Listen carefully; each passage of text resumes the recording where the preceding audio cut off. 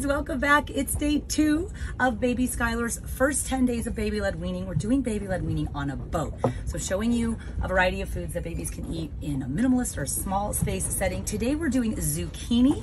So I did some roasted zucchini, nice and soft, took the skin off, actually put some salt-free seasoning on it, so we'll see if she liked that. She did so well with papaya yesterday. She loved the strips. Mom felt comfortable to keep moving on the strips with baby-led weaning, so we don't need to unnecessarily puree any foods for her.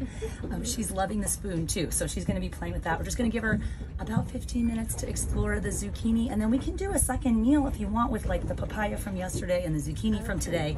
So we're introducing new foods like bitter vegetables and vegetables. We want to give as many vegetable exposures as we do fruit so that baby gets in the habit of liking those foods. Fruit's great, but vegetables are good too. So it's day 2 of baby-led weaning with Skylar, and it's zucchini.